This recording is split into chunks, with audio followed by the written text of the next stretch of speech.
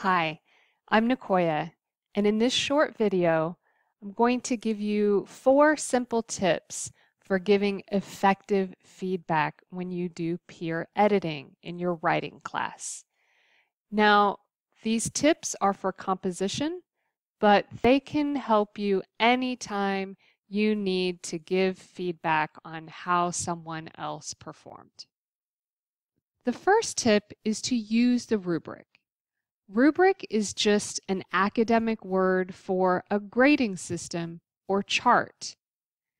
So any way that a teacher or class is assigning value to what you created. When you use the rubric, you want to pretend that you are a teacher. Pretend that you are giving a grade the same way that the teacher would. And when you give that grade, you want to have a good reason. Using the rubric helps you be specific about why you are grading or evaluating the writing the way that you are. Let's look at an example. Here's a small section of a rubric or a grading chart for a paragraph. You can see there are 5 characteristics that the teacher is looking for, and they each have different values. So you can use this to pretend that you are a teacher and look for these characteristics when you read your classmates' writing. After you have read the writing and reviewed the rubric, you want to give feedback to your classmate. And first, you should celebrate.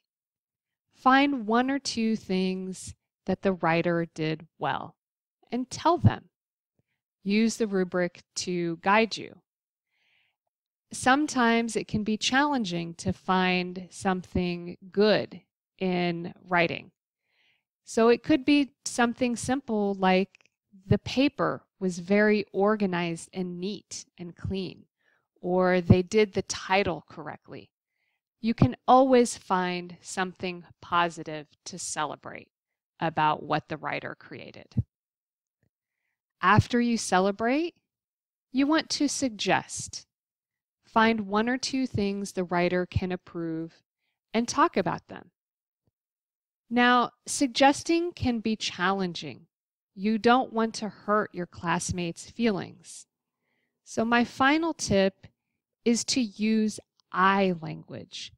These are sentences that help make your suggestions more gentle. Here are some examples of ways you can start sentences with I language. So when you're reading your classmates' writing and you want to celebrate, you could say, I think your topic sentence is really clear. I could understand it very easily. But then when you want to make a suggestion, you could say, I wish the middle part of the paragraph was more clear. I would like it very much if there were words that helped me understand the order that the paragraph happens. So using I language helps us make our celebrations and our suggestions more gentle for our classmate. So let's review the 4 tips of how to give effective feedback. Number 1, use the rubric or the grading system. Number 2, celebrate. Find something the writer did well and tell them. Number 3, suggest. Find something the writer can improve and tell them. And finally, when you tell them, use I language to make your suggestions more gentle.